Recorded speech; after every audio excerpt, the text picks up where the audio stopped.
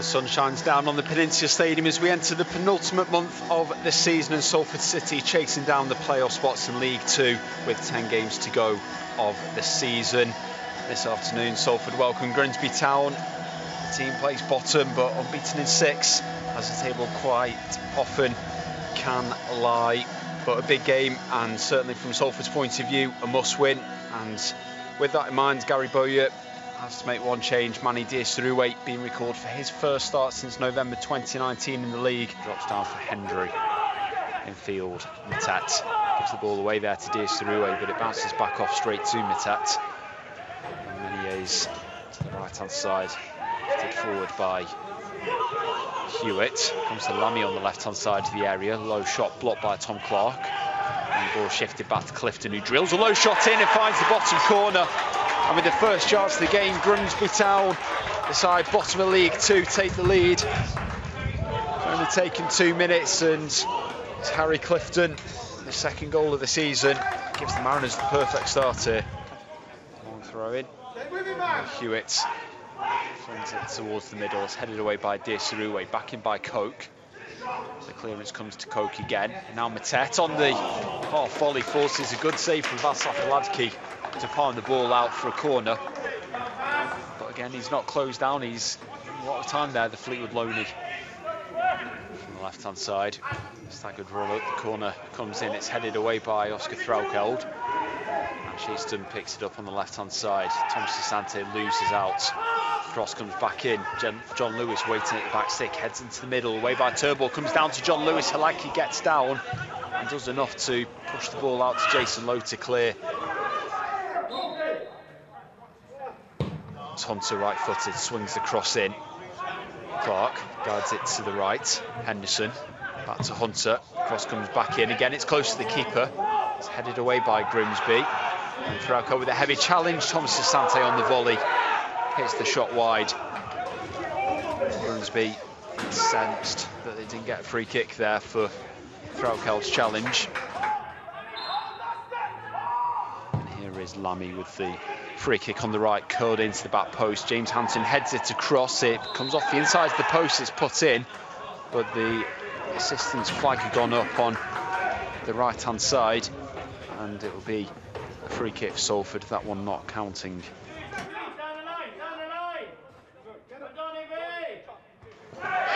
Salford need one of the famous second-half performances as Stefan Payne drags the ball away from Oscar Threlkeld. And he's carrying on here. The referee trying to calm down the Grimsby forward as he aggravates Oscar Threlkeld, but he's going to get a yellow card for his troubles, and good refereeing. And I'll be honest, I'd second book him for that. Yep, I think that might be the case. That? I think he's just talked himself into a red card. And Stefan Payne here, he's incredibly lucky if he walks away with one yellow. There. It's not been booked the second time, but just the cheek of it. Terrible, terrible from the player. There's no reason for him to even get the first booking. He's holding onto the ball and pushing Oscar Threlkeld for no reason. And he claps the referee, and he's incredibly lucky to not have been sent off in that moment. Ball clearance here comes straight to Thomas Asante. He goes over, no penalty. I think you have to feel that Brandon Thomas Asante was already off balance as he burst forward there. I don't know. It's not been given. I don't know. I thought it was. It's good footwork. He's so tricky in those close areas, in close quarters, and he flicks the ball through. Was he trying to do too much? I think that's the question. Hurst in his technical area, coming to do a job to keep Grimsby Town up after coming in at the end of December following Ian Holloway's resignation. Side being stretched here is Manny Touray onto a pass down the left-hand side. He's surrounded by blue shirts, but he does well to nudge the ball on for Touray, making a good run. Pulls the ball back, but it's just in front of Thomas Asante. Grimsby lose possession. Threlkeld in for Ian Henderson in the area on the right, and his shot blocked by Meunier. It opened up. Henderson's just lifted it over. Plucky claims, I think, from Stefan Payne the ball had gone out of play. Clearly hadn't. Grimsby find a way to get through Salford. Clark with a good challenge in the end, actually, on Julian Lammy. He's left him on the ground. wasn't a bad challenge, and Salford now looking to break. Richie Towell through the middle, hits one from distance, and almost looked like it was going to beat James McEwen. He just bounced wide, and I think that's a little bit of something that Salford need. Good touch, Giles Coke finds Mattet.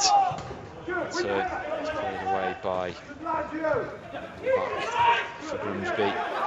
Touray runs into Jay Mattet, and Mattet gets Touray by the throat there. And that was a very silly move from the Fleetwood youngster, and that's right in front of the fourth official. Grimsby have played on and put the ball in the back of the net, but the referee has already stopped play for that scuffle between those two. Grimsby are incensed because they feel they should have the second goal here, but the referee's got a serious decision here. And you wonder if he's actually going to speak to the fourth official to get the full extent of that. I mean, there was no hiding. They were right in front of the fourth official. It was ridiculous, really. I'm pretty sure Mattet grabbed him by the throat. They put their heads together as well. They could both be in trouble, really. It was silly and unnecessary. Richie Towell with the throw-in on the right-hand side. We're into the final 5 minutes. Coots left it back to Robbie Gotts. Has to retreat a bit, but he gets there, finds Towell. Laid back off, and Gotts with a good ball in. McEwen comes to punch. Touray's been left on the ground. It's headed on by Henderson, and that's a wonderful save by James McEwen. Surrounded by bodies at his near post, but he managed just to stick a hand out and push that head around the post for a corner to Salford.